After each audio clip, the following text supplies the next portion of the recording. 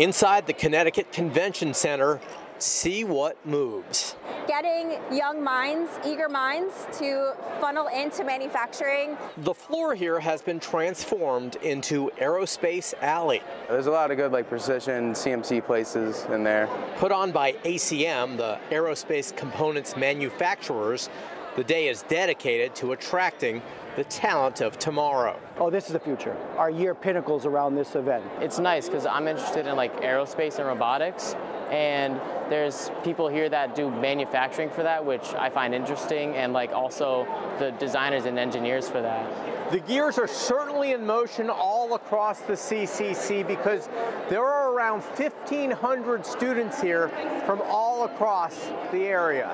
Companies here represent more than $3 billion in business. That is 3D printed. There's no way this is 3D printed. Jackie Garofano is the Chief Technology Officer from CCAT, the Connecticut Center for Advanced Technology. We are a manufacturing technology hub here in Connecticut.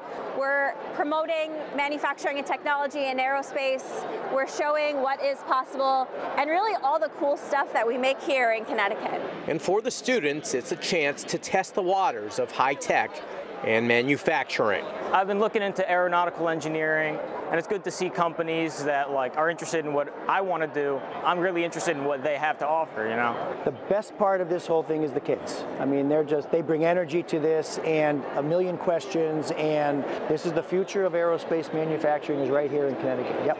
In Hartford, Jim Altman, Fox 61, Connecticut's news station.